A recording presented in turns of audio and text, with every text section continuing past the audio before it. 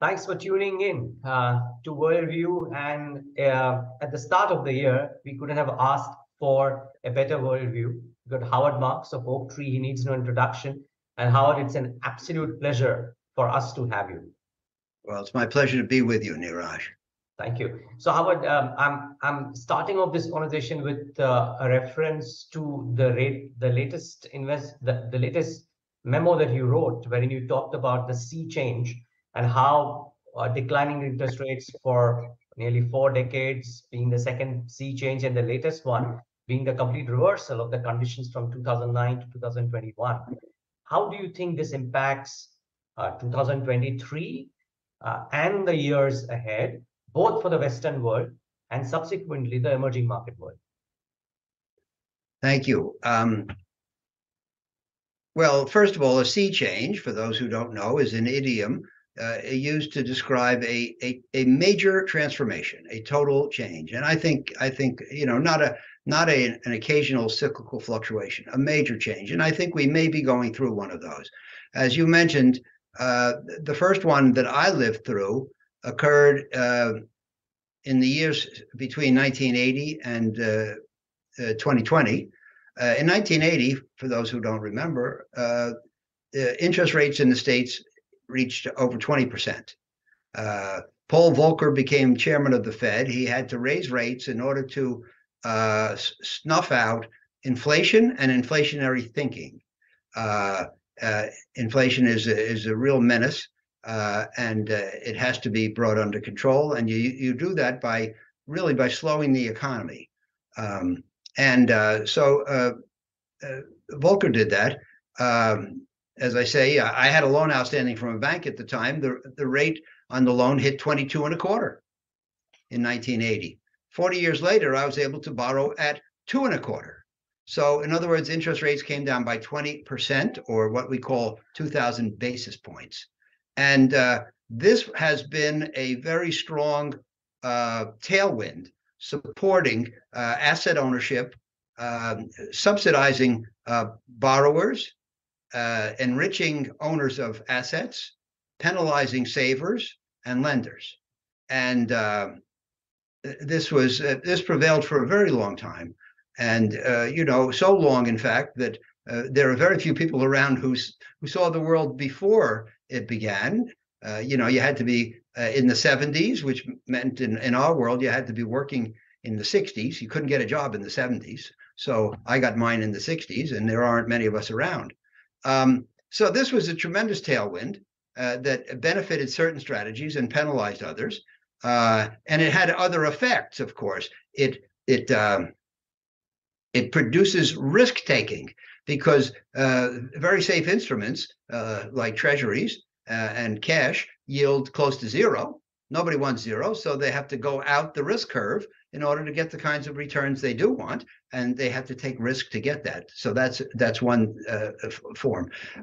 There were many ramifications. It was people were eager to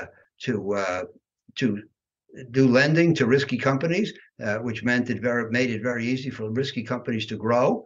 That's another effect. So I think that I'm not calling for a return to 20% interest rates. Right now the Fed funds rate in the States is about 4.25, and I think it'll stay in this vicinity. It'll go a little higher next year. They've indicated that there will be some more rate rises. But nothing major. My main point is that it's not going back to what it used to be. To fight the global financial crisis, the Fed dropped the Fed funds rate to zero at the end of 2008 and kept it there for 7 years. So people start to think, oh, I guess zero is the normal interest rate. Well, the point is it's not. And when you have a very strong economy abetted by low interest rates, then you don't have defaults and bankruptcies. That's not normal. It's not normally so easy to raise money if you're a low quality company. That's not normal. So my point is that we're going back, in my opinion, to a normal times in which it's not so great for borrowers and asset owners, and it's not so bad for savers and lenders. what are the implications for asset allocation in such a scenario, both for the Western world, Howard? And then I would love for you to maybe dwell upon a little bit about the implications for emerging markets as well, wherein presumably the specter of growth could be slightly higher than what we might see elsewhere, at least in the very near term. Well, from October of 2012 until February of 2020, I gave a speech. I changed the speech from time to time, but I didn't change the title. The title was "Living in a Low Return World" or "Investing in a Low Return World." And the point is that, you know, most of what Oaktree does is investing in debt, bonds, loans, fixed income, credit. There are a lot of different names for it, but it's lending basically. And you know, the loan, the interest rates on lending were very low, and as I said before, cash yielded zero. Put money in the bank, you got zero. Some parts of the world, of course, you got negative. You bought treasuries, you got 1 or 1.5%, and so forth. So nobody wants those kinds of returns. You know, so. I recently saw a graph of the holdings of debt in one of the major investment banks' high net worth group, and it basically went from 30 to 20%. The holdings of cash and equivalent securities. You know, people just didn't want it, and so you couldn't get a livable income from debt. Now you can. So I think that debt can, and of course, debt is much safer than equities. Equities has upside. Debt doesn't have upside, but debt has a guaranteed return, assuming that the issuer is money good, and it has stability. You have a promise of repayment, and it has safety. So I think now, you know, now there's a much better place for debt in asset allocation than there was 1 or 2 years ago or 5 years ago. A year ago, you know, one of the things that we deal with is called high yield bonds. Those are the bonds of companies that are below investment grade. Investment grade is a AAA, AA, single A, triple B. That's investment grade. Everything below that is non-investment grade or speculative, starting with double B, single B, and the C's and the D's and the F's, et cetera. And you know, Oaktree is a pioneer in high yield bonds. We've been at it for 44 years, which goes back to the beginning of that business. A year ago, high yield bonds yielded a 4 and something. Well, most of my clients need 7% returns. They're pension funds or endowments or insurance companies or something like that, and they need 7. They can't make much use of things that yield 4 with no upside. So it was very difficult for them, difficult for us. Today, those bonds yield 8. Now they have a real use in our portfolios. So that's just an example. I think that, you know, if you can get the returns you need with a heavy allocation to credit or debt, you don't have to go into risky strategies for those things. People had to do that in the teens because they used to say, Tina, there is no alternative to stocks. I used to call those people handcuffed volunteers. They were going into risky investments, not because they wanted to, but because they had to get the returns they needed. Now they don't have to do it to get the returns they need. So I think this is going to change. You'll probably have less money in equities and less money in alternatives such as private equity.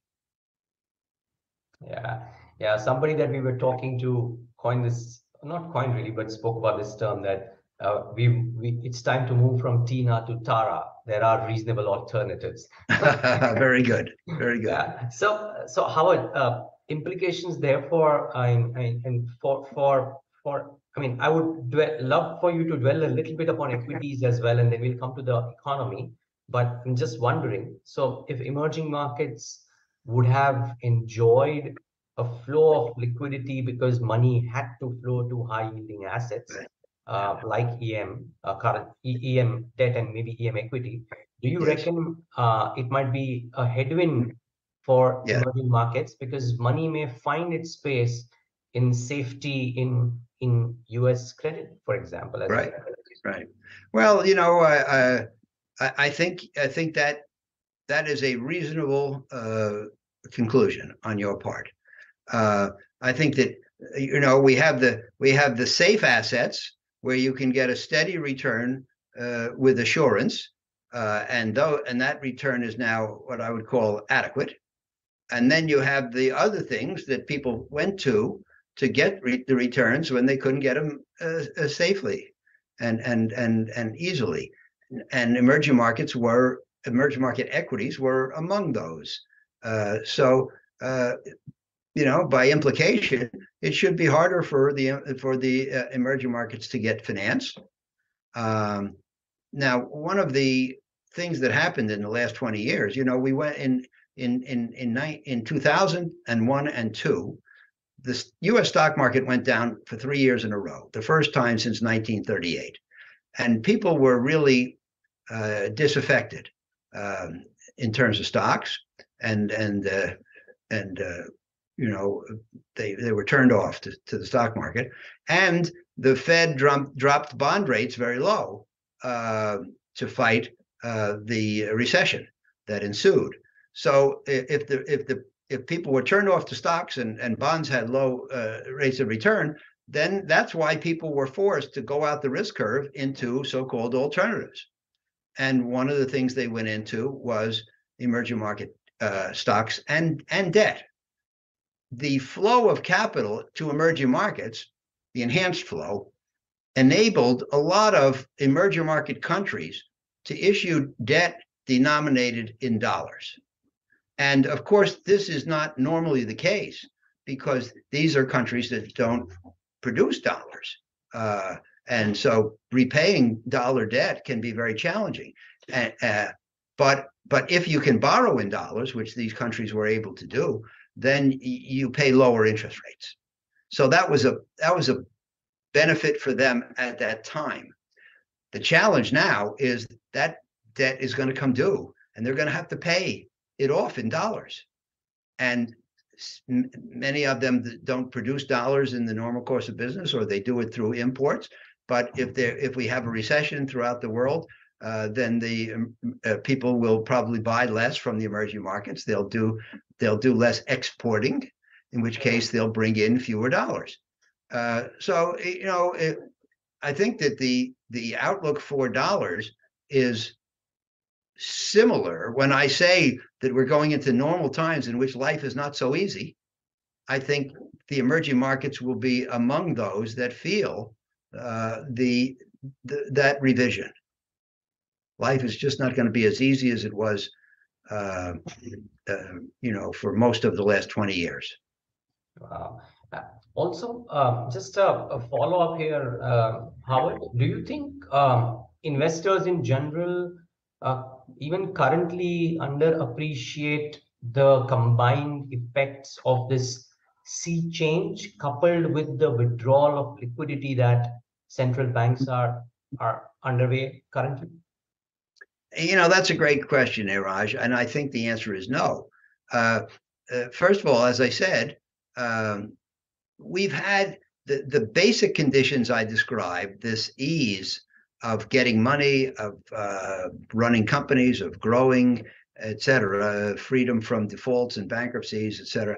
We've had that since the end of the global financial crisis, 08, 09. A lot of people, memories are short in the financial world, and a lot of people can't remember anything beyond earlier than, let's say, 08.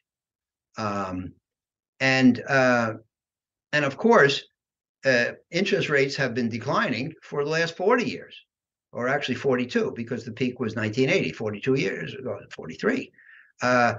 Very few people remember the financial conditions before 1980. So yes, I think that many people feel that the conditions of the last 13 years in particular are normal, and that we're going to go back to normal. And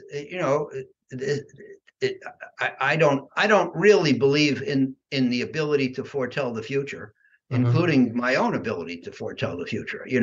I do this with great trepidation, but it's just my feeling that, as I said, the Fed kept interest rates at 0 for 7 years. I don't think they're happy to do that. I don't think they're happy to go back there. There were a lot of reasons why 0 rates are not a good idea. It does encourage inflation. It does make it too easy for borrowers and too bad for savers. And one of the ways the Fed solves problems when they arise in the economy is by reducing interest rates. Well, if your interest rate is 0, you can't reduce interest rates. So 0 interest rates tend to keep companies alive that shouldn't stay alive. One of the beauties of capitalism is that it's Darwinian. It's survival of the fittest. But in a 0 rate environment, the unfit can stay alive. That's not a good thing. I once said in one of my memos that fear of bankruptcy is to capitalism as fear of hell is to Catholicism. And people should have to make difficult capital allocation decisions and not get money for nothing. Anyway, that's a long, and there's in the memo that you see change, there's a long list of the salutary effects of low interest rates, and a list of the reasons why we shouldn't go back to 0. And so I think that. And the last thing I'll say is that most people in the financial community are optimistic by nature. That's true. And Charlie Munger, Warren Buffett's partner, always quotes the philosopher Demosthenes, who said, "For that which a man wishes, that he will believe." So there's a lot of wishful thinking, so yes, I think that people are holding to optimism and belief that we're going back to the ways of the teens, when I think we're not. And by the way, so what I say in the memo, and I know you know this because you've read it, is I don't say rates are going to 20, as I said, or to 10, or to 8, or to 6. I say they're going to stay between 2 and 4, not 0 and 2. That's the whole difference. And we'll see. I mean, if they go back to 0, then I'm wrong. But of course, if they go back to 0, I'll make a lot of money because financial assets become very valuable. But that's really my point of departure. How about just one more follow-up here, a short one at that. There is also a belief that, let's assume that we're not talking about going back to 0, but currently, if it's assumed that, and the Fed wants the market to believe that, hey, the rates are going to be much higher than what the market is wanting. The minutes sounded almost frustrated that the market is going in with some hopes every meeting of a rate cut. Yeah. But my question is this, that if indeed inflationary pressures have ebbed a little bit, and with these layoffs that we're seeing, if indeed the stubbornly high wage inflation also shows sign of cooling, could there be a pivot, part one, a small one at that? And could risk assets like US equities, for example, start looking attractive at a particular valuation simply because they've had a very tumultuous 2022 any which ways? Sure. Well, yeah, absolutely. And I say in the memo that inflation is caused by too much money chasing too few goods. That's the classic definition. And thanks to the pandemic, we have too much money because the government gave out a lot of money to ease people's suffering, and they couldn't spend it, so they put it in the bank. So there's too much money in people's savings accounts, and too few goods because the supply chain has started up a little haltingly. And those influences will abate over time. The extra money will get spent. The supply chain will catch up. So yes, so inflation will abate. Whether it goes right all the way back to less than 2 again, we'll see. But if it does abate, then I think by definition we'll have fewer interest rate increases than we otherwise would have had. Right now, in his last pronouncement, Chairman Powell said we're going to have more increases, but smaller than people had thought over a longer period of time than people had thought.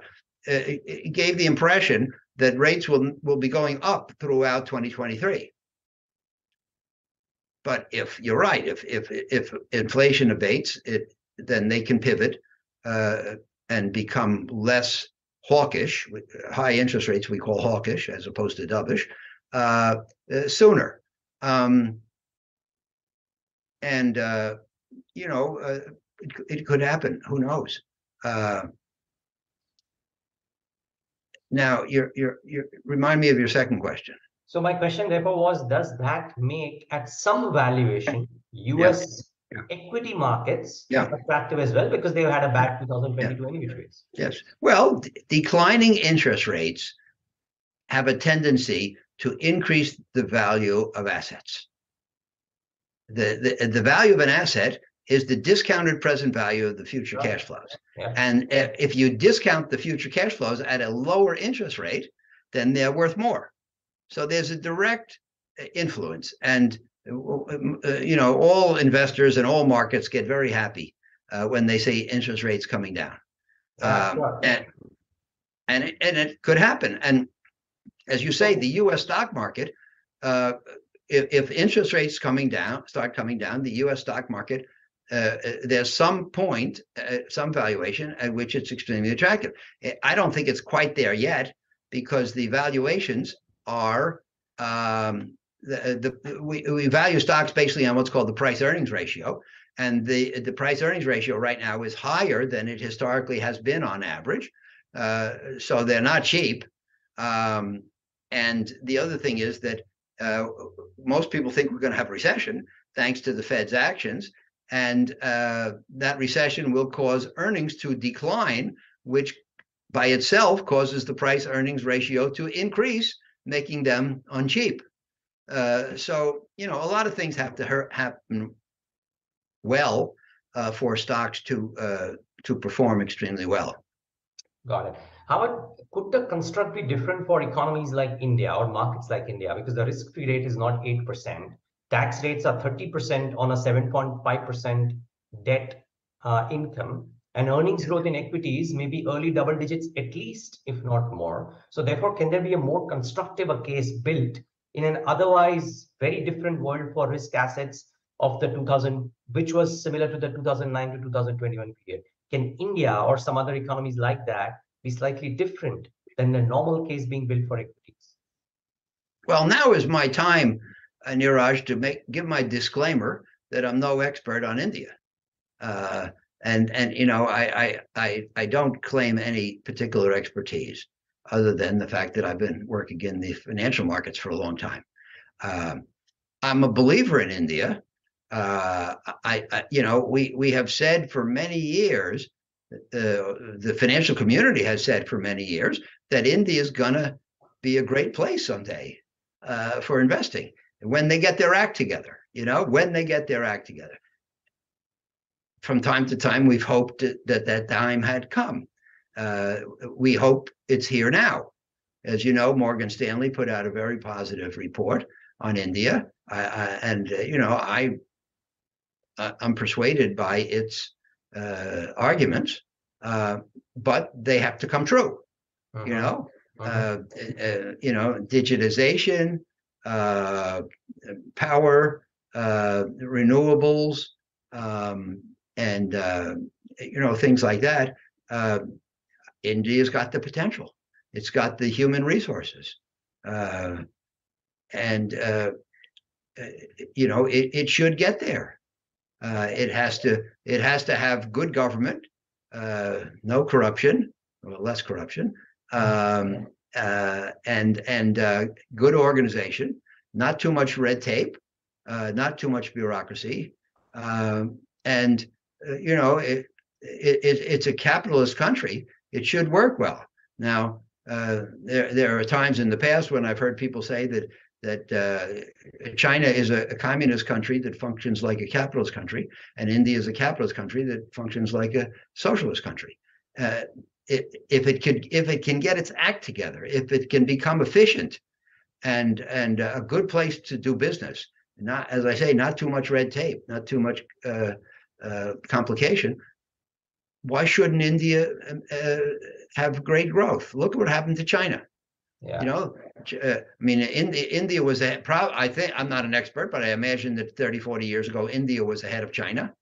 We had in China, you had millions of people starving to death and eating grass, and but China got it together, and so this is the kind of economic miracle that can be produced. I'd love to see it happen in India. I like India. I have friends there. I visited there 2017, I think it was, and I wrote some of my latest book in India on that trip. I talk about, I think, being in what was it, Udaipur, and lying in bed at night and getting ideas. I'm all for it. I'd love to see it. Okay, great. One final question then, Howard, and which is more from a perspective of how basically an earnings growth led argument in certain EMs would it be compelling enough in a world that we're talking about, wherein money would want to flow maybe to risk-free assets like the US debt or US equities relatively, simply because they are offering value. But there is growth in select markets. So do you think value will triumph or continue to triumph over growth in 2023 and beyond as it is done in 2022? Or is it difficult to call to make right now? Well, from time to time, look, are you talking about the emerging markets or in general? In general, emerging markets, okay, or any market in general.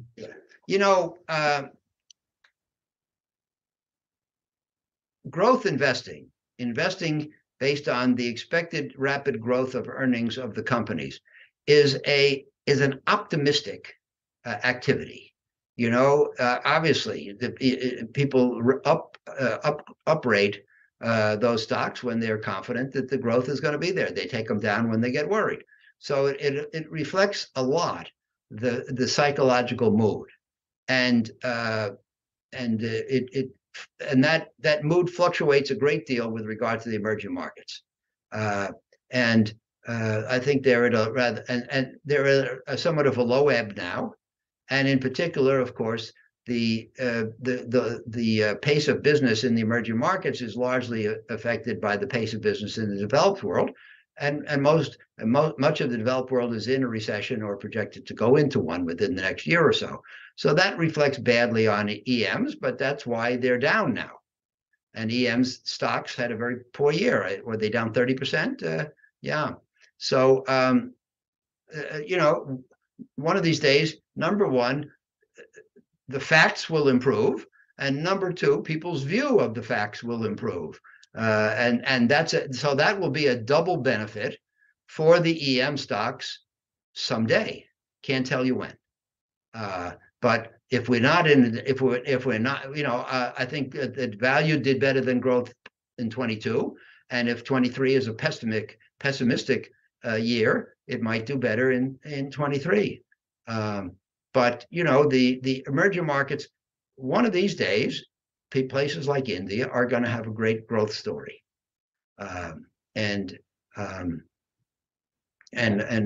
so I think we can be optimistic if we have a lot of patience. Okay, but yeah, timing that is just nearly impossible. But Howard Marks, if it's difficult for you, it's almost impossible for most people. So I take that argument very constructively. Thank you so much for talking to us today, and wishing you and team a very, very happy and a productive 2023. Thank you, Raj. It was great speaking with you. Your questions are right on the mark, and I look forward to the next time we speak. Thank you so much. That's music to the ears. I'm sure a lot of viewers in India look forward to hearing you more often. So thank you for this. Good. Thank you. Bye-bye.